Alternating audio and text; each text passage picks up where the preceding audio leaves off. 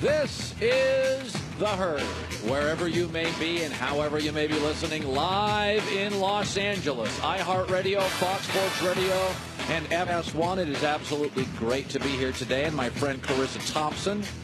The rare pleasure to work with Carissa. What up, girl? Well, I mean, it's a reunion right now. I just want to know why we're so far away. Well, I didn't build this set. Okay. I get that a lot. I didn't build this thing. It's called Carpenters, okay? It's great nice to be here. Thank you for having me. Oh, it's great to be here. Let me start the show with this. I was gone for a couple days. You know, I've always talked about this. There are 3 stages of being an icon. And when I say an icon, and then this counts for our current president, this counts for business people, this counts for singers, comedians, sports stars. There's 3 stages to be an icon. Number 1 is, I want to show you how talented I am. Eminem releases an album, you're like, wow, holy LeBron breaks into the league, Kobe breaks into the league, Elon Musk breaks into business. The first stage is, I'm going to show you how great I am. You got a lot of energy, you're young, you make mistakes, but man, you just burrow through them. You're going 1,000 miles an hour skiing down that hill, man. You are going 1,000 miles an hour. The first stage of an eventual icon is, look how much talent I have. And then there is the second stage to the icon. And the second stage is the accumulation of titles and achievements and Emmys and Grammys. Now you start winning awards. Because after 5 or 6 years of showing everybody how great you are, ooh, he does good music. Ooh, he can really act. Oh, she can really act. Oh, he's a good business guy. Oh, he's smarter than everybody.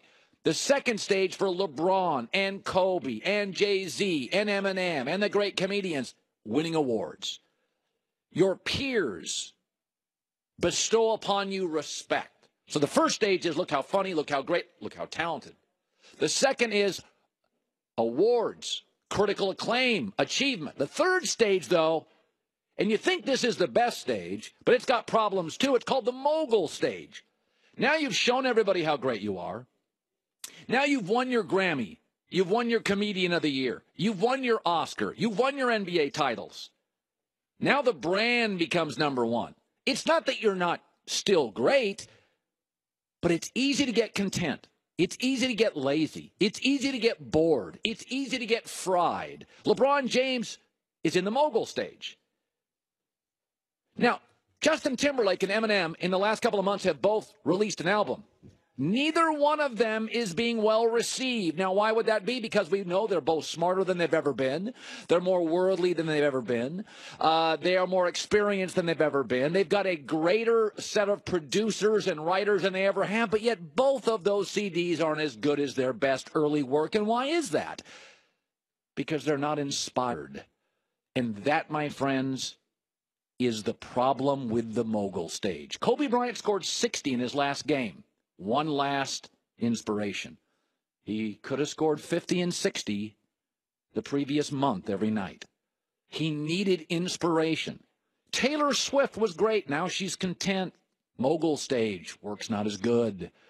LeBron James, it's not an excuse. It's a reason. When you move into the mogul stage, you can still be fantastic, but it is harder to be engaged. It is harder to be inspired because you got your money. You've shown everybody how good you are. You have your rings. You're now a mogul. You're at the top of the mountain. You can still be the best guy skiing down it, but you need inspiration. And it's hard when you're rich, and it's hard when you've already checked the first 2 boxes of the icon status. I've always said this about comedians. Comedians come out and they show you funny work. And then they get on a TV show and they make a bunch of money. And then comedians start buying their 3rd, 4th, 5th house. And they're not as funny anymore. Why? Because comedians are the little guys. They make fun of the rich and powerful. But what happens when the paradigm shifts? And the comedian is rich and powerful. Then they start lecturing you. They start telling you who you have to vote for or you're stupid. And they're not funny anymore.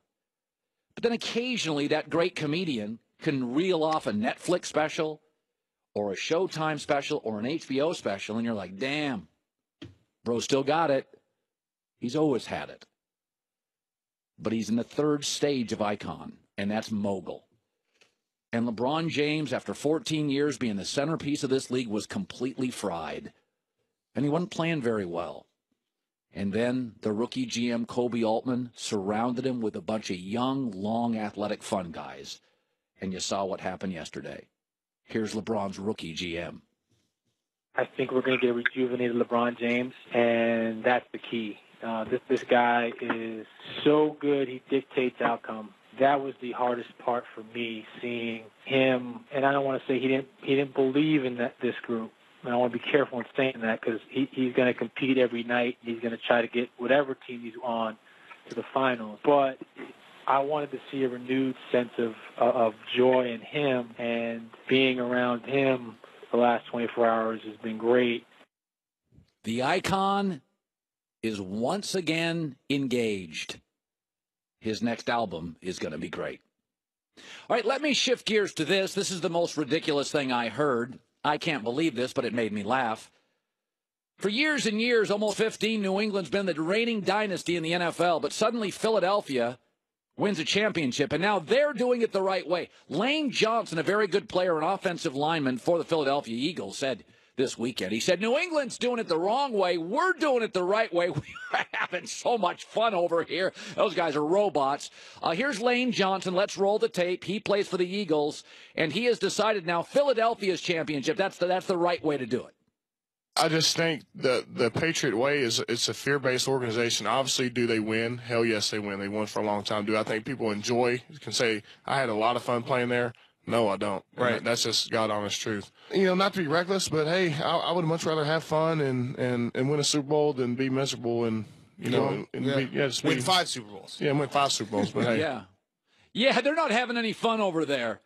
You know, I think high five when you're high fiving people, that's fun. Who high fives more than anybody in the league? Who wins more playoff games and Super Bowls than anybody in the league?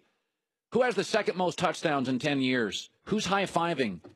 That guy, Tom Brady. That's fun. Gronk's a robot. He's no fun. I watch New England. They win 13, 14 games a year. Seem to be having fun for me. But now, fun. You want to know who's fun? Babysitters are fun. But they're not grown-ups. Parents are. Grandma's fun, too. Grandma comes over. You go to Grandma's house. She's baking cookies all day for you. But Grandma forgets her address 4 days a week, and she smells like Larry King. She's Grandma. She's fun. Not a grown-up, not a parent, not a dad, not a mom.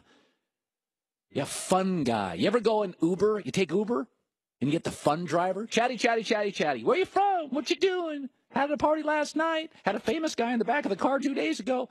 Chatty, chatty, chatty Uber driver. Nothing but fun. He loves his work because it's fun. And they're like, bro, you just flew past my exit here.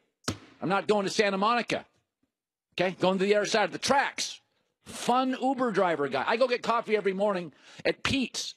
The more fun the baristas are having with the customers, the worse my experience. Oh, they just engage, small talk, everybody that walks in. Oh, no. It's like, hey, almond latte, 9 minutes ago here. Hey, kabuki. Guy over here needs a little caffeine. You're having a ball behind the counter. I'm miserable. I'm the customer. You want to have fun? Call Grandma. You want to win games and matter? Yeah, Nick Saban, it's serious. They're having a ball at the University of Tennessee. I think they're on their 13th coach this decade.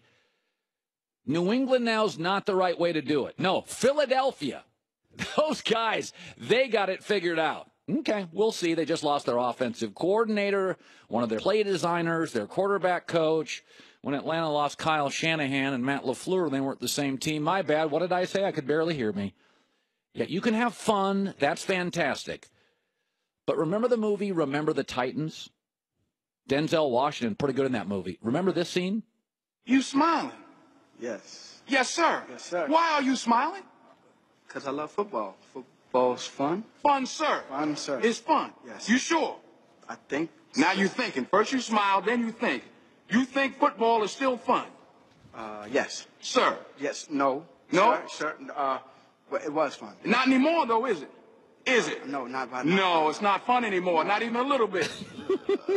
No. Make up your mind. No. Think. Since you're thinking, now go on, think. No, is it fun? No, sir. No. No, sir. Absolutely not? Zero fun, sir. Go grab a Frisbee, Lane Johnson. Go to the beach. Have all the fun you want. Want to make a side bet that New England's going to be good next year? Gronk's having fun, But he also knows once the season starts, it's down to business. Football is fun when you're winning. Nobody wins more and more consistently than Gronk, Brady, Belichick, and the Patriots. Coming up next, what in the world do we make of Isaiah Thomas? And he was beloved, and then he went to Cleveland, and that was a grease fire, and now he's a Laker, and 0-1. What to make of Isaiah Thomas in that situation? Chris Long of the Eagles joins me in a little over an hour. Doug Gottlieb here in 15 minutes.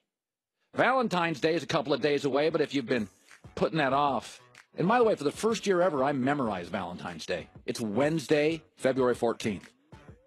Got Christmas down 2 years ago. 4th of July last year. I have memorized Valentine's Day. Work on St. Patrick's Day next. Oh, come on. Good hell. Well, how much capability do I have here? Chris, I've got Valentine's Day down. Roses are great, but why not edibles, food, cherries, berries?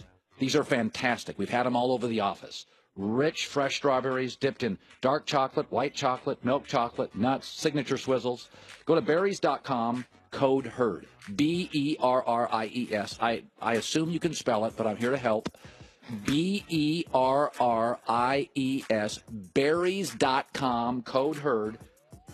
20% off if your order is over $29. Berries.com, code HERD.